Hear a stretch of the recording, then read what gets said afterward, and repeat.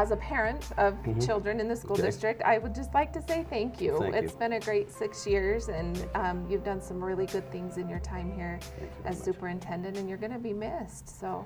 Well, it's been hard. I've developed some really great relationships. I've told, you know, I've worked in 6 other school districts as I've gone along, and this one has been the hardest departure. And I even worked in my home school district for 11 years, I believe it was.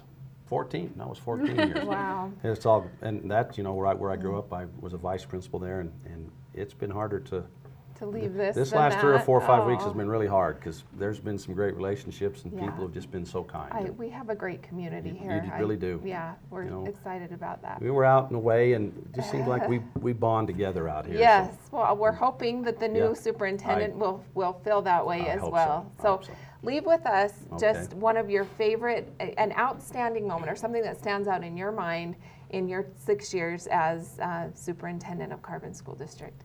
Well, you know, I'll let you know the secret. Shannon told me this, asked me this question before, but there's a couple things that stand out, so I'm going to be quick. Okay. You know, one of them is the music program has really flourished while I've been here. Now, I'm not going to say it's because of me, but the timing of a variety of things, you know, with changing to the middle school and putting the 9th grade in the high school allowed us to do that. We hired a gentleman named Steve Pay, who has been huge. We have already had Arthella Williams, and so that, but I really think that's neat how the musicals have kind of really become a huge thing, and to me that's a huge thing for kids. I'm a former athlete and coach, and I know how important that is, but for those kids, everybody has to have their niche, and so that's huge. I also really loved getting to know the Lighthouse High School, the alternative school, because you may know that's in the other end of the building from the district office, and that was kind of my sanctuary to go when things were, you know, too hairy on my end of the building. I'd walk down and get to know the kids, and you know, developed a great relationship with one of their teachers, Wes Thompson, and we've been in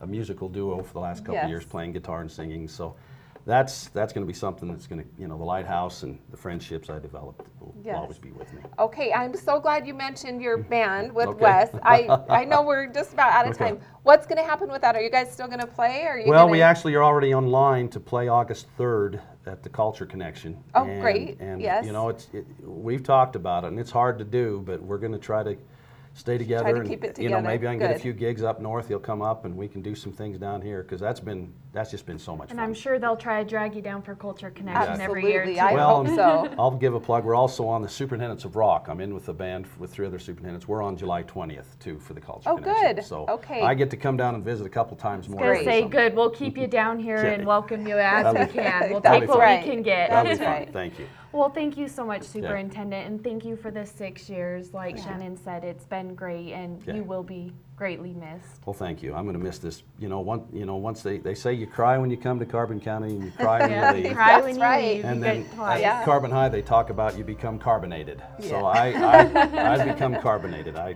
really love this place down here. So.